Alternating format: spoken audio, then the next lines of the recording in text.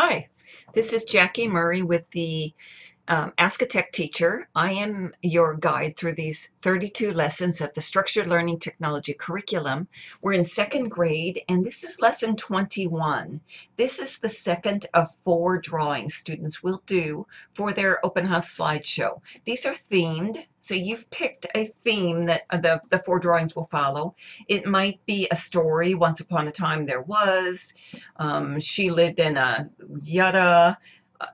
She lost her dog and had to find it and searched all over. And the closing, the 4th one, she found her dog and they lived happily ever after. So 4, that's all they get. It has to introduce plot, characters, setting, and climax and closing. So it has to have all those pieces. Whatever the pieces that you teach as part of their literacy is what you include in here, their storytelling. So they're going to have those in these 4 drawings. Now, this is obviously setting. This is where I live. So we're doing the setting. It's going to revolve around their house. They had a dog who lived in the house with them, and that's our setting. Another dog's their other character. So this is that piece of the story. Or you can have your own 4 drawings. As long as they're themed together and they tell a story, you're fine. Okay, nothing new here because they're using skills they already know.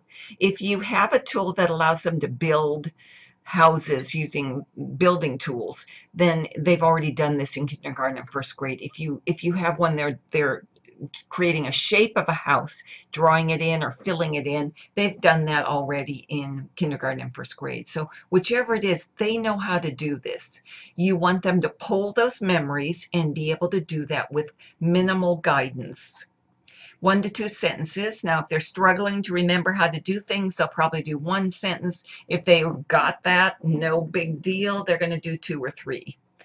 So here's examples of, you might use one of these, Kidpix Paint, Tux Paint. You might use one of these if you're a Chromebook school. You might use one of these if you're an iPad school. Doesn't matter. They're all about drawing and text, mixing your media, and then save, publish, share.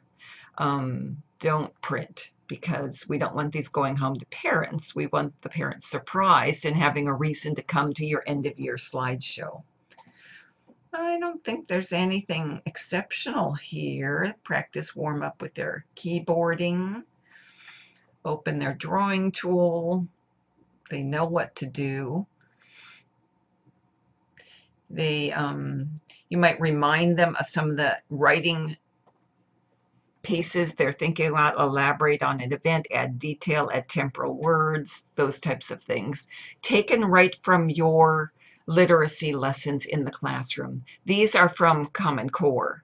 So if you're a Common Core school, these will fit in fine for second grade. If you're not a Common Core school, you'll have something similar to that in your school that you can use.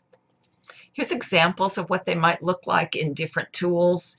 Really nothing extraordinary. These 2 are drawn. This one is using a picture. You might have the students bring a picture of their house. Use that in your drawing program and then put text over it. And that's really about it. Their exit ticket is going to be the students check each other's work to make sure it's saved correctly in the digital portfolio. So everyone's ready when the end of your slideshow starts. I don't think there's anything else in here. What did I have here? Drawing the picture. I don't think so. Here's a couple options, though. Instead of your real house, draw your dream house. That's an idea.